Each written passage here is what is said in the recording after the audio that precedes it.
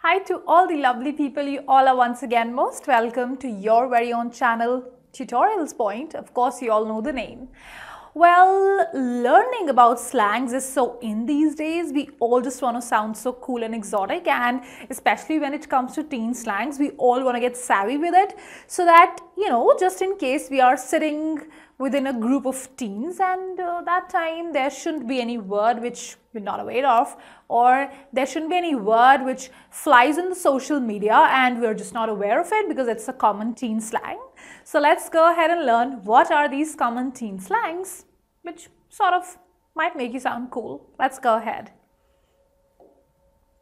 Okay, cap. Well, we all love to wear a cap sometimes, but what cap in a slang actually means to fake or a lie. So it's like you don't need to cap what happened last night, you don't need to cap that. So it's like you don't need to fake it or you don't need to lie about it. So it's like when somebody's capping, it's like they're just trying to say lie. Emo. Well, what is emo? Emo is like sort of a short form of emotional drama sort of a thing. So it's like, or a drama queen. She's like a total emo. So when somebody says she's a total emo, just, that person or that teen in specific just means that, she's a complete drama queen. Fam. So fam is again, an abbreviation of family. So your family and friends who are very close to you, especially your family, that is referred to as fam. Flex. Well, what is flex? So flex actually means to show off. So somebody who's a complete show off, who just keeps on throwing weight all around and is just, busy displaying his or her Gucci's and Pradas and all of that all the time is, referred to as a flex. So will you just stop flexing? So it's like, will you just stop showing off your stuff? Okay, no cap. So just like cap means to lie or to fake, no cap means to tell the truth or be very, very honest and be real in whatever you are. So that means no cap. So it's like totally true or no lie. So that was really good, no cap. So when, for example, this sentence, it just means that like that was great. It was completely true. It wasn't fake at all. So that's like no cap. Okay, squad.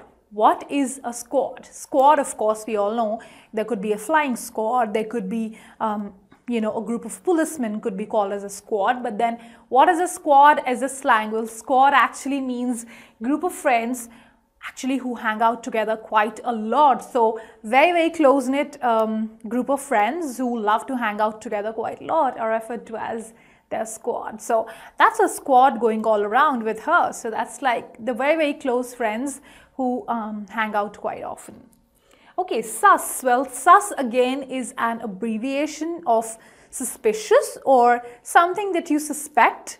That is referred to as sus. I sus he's, telling a lie. He's capping the truth. So that is what it means, that sort of a slang way of saying that you're feeling suspicious.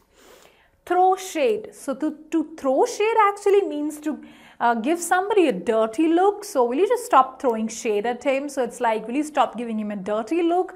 So throw shade actually means to give somebody a really dirty look.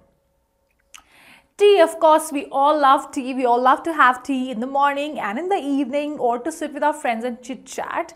But if you want to call it, or if you want to use it as a slang, what does it mean? Well, the tea actually sort of means it's sort of a gossip, right? So spilling the tea is actually referred to as gossiping. So tea is more so used in the perspective of gossip. So it's like we've been spilling tea ever since we met. So it doesn't literally mean that you've spilled tea, but it means that we've been gossiping ever since we met. So, well, yes, tea is yet another very common, cool teen slang. So I'm sure all these cool teen slangs would have helped you a lot. And next time I'm sure there's not going to be a situation wherein there comes up a slang and you're not aware of it, because you've heard most of them here. So, well, I will see you again in the next video. Till that time, keep learning with Tutorials Point and Tutorix. Have a great day.